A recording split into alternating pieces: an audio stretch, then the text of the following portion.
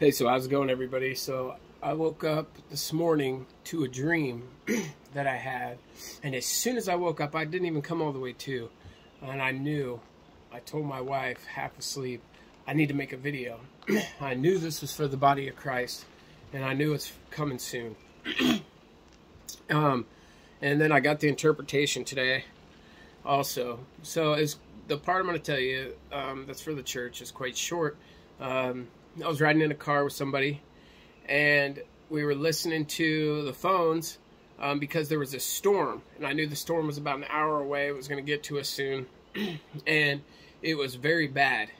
Okay, and then as it was coming, the phone started and going off those alarms. There's like a siren going off on our phone to warn us of the storm, and it said very high pressure, dangerous high pressure system coming, and it was coming straight for us, and it had damaging tornadoes, a large damaging tornado, and a very high pressure system, and it was coming straight for us. The alarm was going off. So I began to pray throughout the day and at church and everything, like, Lord, what does this mean? I woke up right after that.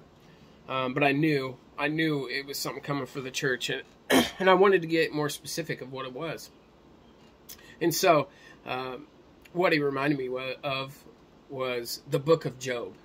The devil was allowed to come against Job. The devil was allowed, remember that, by God. God presented Job, and God is presenting his church. He is weeding out right now the wheat and the tares, and people are going to begin to fall away. The lukewarm will fall away. The ones that are really for him, we're going to see this, and we're going to know who's who. But the storm that's coming is the attacks of the enemy that God is allowing, that he's presented us, the body of Christ, to Satan to allow these things for the purpose of separating the wheat and the tares.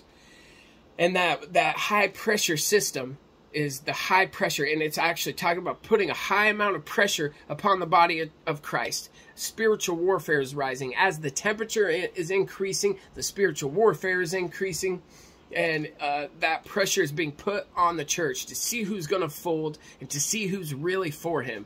And there's so much disunity in the church right now. That's going to be shed off, and the people that are actually for Christ, under Christ, instead of their own doctrines and denominations and theologies, they will begin to fall off, and you'll be able to know in the spirit who is who.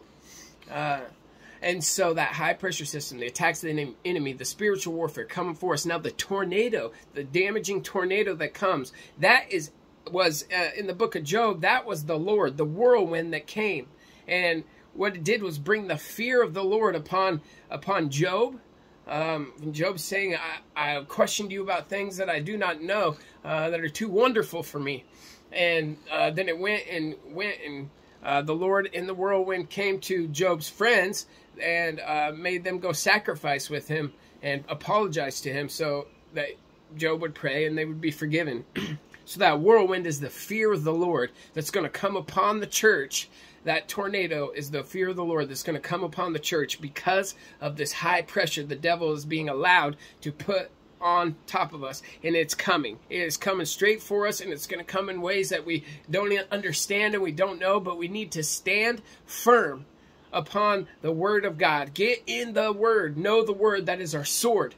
This is war, spiritual war. This is, you got to think of this as like you are actually a soldier. We are in real, true war right now against the enemy, against the forces of evil, demons, and the weapon we have, prayer, worship, and the word of God.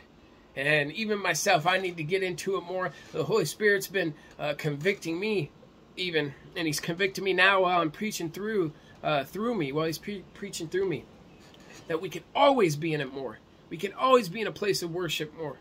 He gave me a word a year ago, and I released it. It's on my YouTube and stuff. It's called War of Worship. And I believe this goes hand in hand with it, that our worship is a form of warfare. And it's going to bring us victory even when things don't look good. When the enemy brings the high pressure, we were made for this. We were made for war. We are alive now, breath in our lungs. Thank you, Lord, because we were made for such a time as this. Just as Esther 4:14, we were made for such a time as this. He made you to war and to be a soldier in this time, to find the lost in this time. He made you for this time specifically, not in the past, not in the future. How much future we got left, who knows? Not a lot probably, but for this time. For this time, such a time as this, you are here for. You have purpose. If you have breath in your lungs, you have purpose. And if you don't know what to do, worship Him. Read the Word and preach to the lost. That's your number one goal right now. Get in the Word. Spiritual warfare is going to be intense. It's about to be intense. I don't know the exact attacks coming upon the church right now, but I know that God is presenting the church to the devil to be attacked, just as He did Job, in the book of Job. And the high pressure is coming. The pressure is on. And in the dream, it was very close. It was an hour away. It was moving fast. It wasn't going to take long. Not even an hour away and it moving fast. That's not long. That's not long. It's close. It's nearby. It's around the corner. It's around the corner. It's probably we're already seeing the frontline winds. We're already seeing maybe some sprinkles. We're already seeing the disunity in the church. We're already seeing the witchcraft and the warfare come against the church. And they're loud right now. Don't be separated as wheat, or as tares among the wheat. Do not in this time. Stand firm. 10 toes down on the Word of God. 10 toes down on the promises of God. And 10 toes down on your worship, on truth.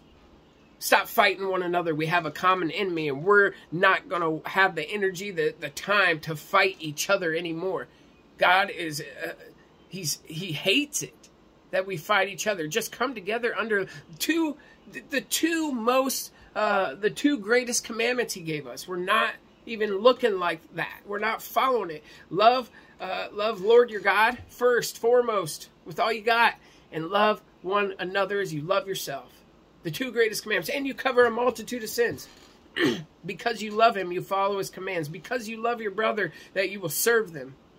You will war for them. Lift one another up in prayer. Bear one another's burdens. The Lord says, I desire mercy over sacrifice. Show mercy to your the ones that you have a bitterness or a place in your heart of anger. Show mercy, just as He shows mercy to us. If we do not forgive our enemies and those that we do not like, if we do not forgive them of their sins against us, then neither will our Father in heaven forgive us of our sins. That's a big deal. Like, we gotta get this right. We gotta get it right now. We got to get it together as a church. Fall under unity, under love, under the Word of God, Jesus Christ. Quit fighting over these stupid things. Everybody thinks everybody's a witch or doing false doctrine. If they don't line up with the Word of God, let Him weed it out right now. Stand on the Word that you know to be true. Yes, there are people in the church that are doing witchcraft. There are people preaching false. They're going to come. They're always going to be there until the end. He warns us that many will come, and they are already here. So we're focusing too much on those things and on the enemy when we should be focusing on unity, love, and the task at hand of the lost, the task at hand of worship, of reading our word, our sword. You guys, I want to encourage you.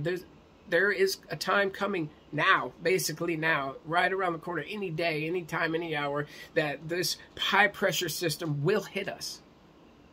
It will hit us. And the fear of the Lord will come upon the church. The fear of the Lord is coming. And it's coming very, very soon. No matter what the enemy's doing, no matter what the world is doing, stay focused on the task at hand. Stay focused on the Word of God. Stay focused on loving one another. Husbands, stay focused on loving your wives and your family as Christ loved the church. Wives, submit and stay focused on serving your husband. Serve one another. And pray, lift one another up. It's going to get real, y'all. And please do not take this lightly. And you don't even have to listen to what I'm telling you. Take it to the Lord first. I've got my confirmation. I've prayed about it. I got my confirmation. I got the dream for a reason. Whoever sees this, it's not an accident. The Lord wants you to know. Please share this so people can be warned and prepared and brace themselves for the things that are about to happen. It's getting real. I love you guys. Jesus is King. Jesus loves louder than hate. Jesus loves us. I love you guys. Please share this. If you don't already follow me, like the video, follow me. If it's on YouTube, subscribe. Do what you can to get this word out. Pray about it. I love you guys. Be prepared. In Jesus' name, God bless you.